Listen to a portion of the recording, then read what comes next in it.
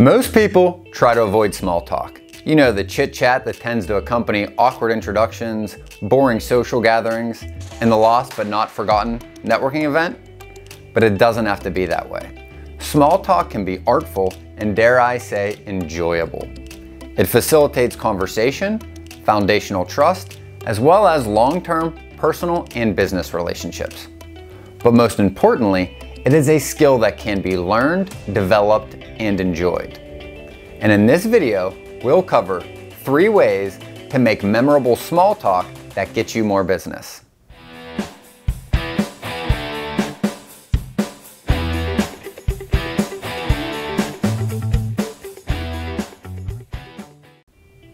I'm Benjamin Kowalski with Freight 360, where we provide the latest transportation sales tips and training videos to help you reach your goals faster. If you're new here, make sure you go ahead and hit the subscribe button.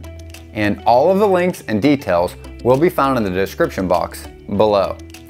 And for more free content, please be sure to add our weekly podcast, Freight 360, to your playlist. Let's jump into it. Number 1, everyone's favorite conversation topic, themselves.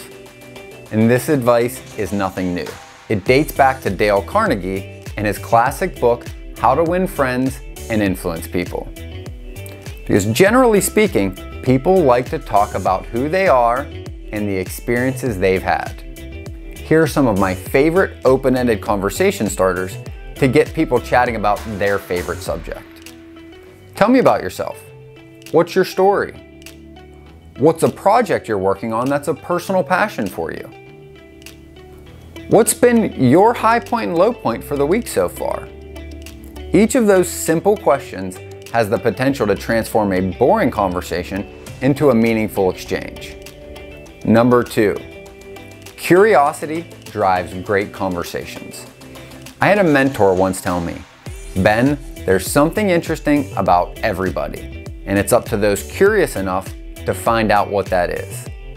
Whenever I've been at a loss for words, that quote comes to mind. And without grilling a prospect I might be on the phone with, I will ask and probe about maybe their hobbies, their interests, their preferences, recent travels, a pet, an accomplishment, maybe a dislike, and any other unique experiences they may have had that they're willing to share. Because once we connect on that topic, then I'll try to keep the conversation momentum with follow-up questions, or possibly a relevant personal observation of my own, until the discussion dips naturally. And then I'll try to seamlessly transition to another related subject to avoid, a dead spot in the conversation. What's important to remember here is you do not want to force a good conversation. You want to nurture it and gently direct it to ensure its benefit for everybody participating. Now that's a skill that you'll get better with practice. It is worth pointing out though that you should avoid polarizing topics like politics, religion, or personal health issues. Which brings us to number 3, be fully present and engaged. If you follow our channel, you've heard me say this over and over again.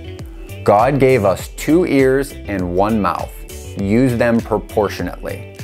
In other words, listen twice as much as you're talking.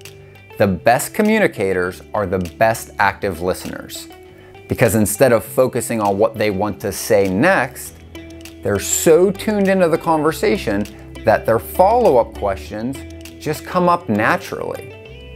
That's the kind of listening that is more than simply hearing or self-affirming. It's really paying attention and striving to understand. And it can be deepened by asking simple clarifying questions like, why did that occur? How did that come about? Or maybe who else was involved? Because those simple questions help that person go deeper to the core of that discussion. So in other words, at this level of listening, you're not simply listening for something you want to talk about, or something to offer advice on, or trying to think of something intelligent or sounding smart in response. Because it's not about your agenda. It is a level of engagement that is about helping your prospect get to what they really want to talk about. And then you are really just along to facilitate the ride.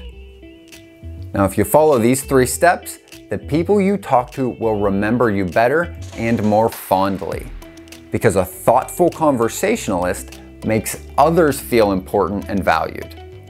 And they'll be more likely to remember that feeling instead of the exact words you've said. Because that feeling, it's foundational to building trust, establishing rapport, and building relationships.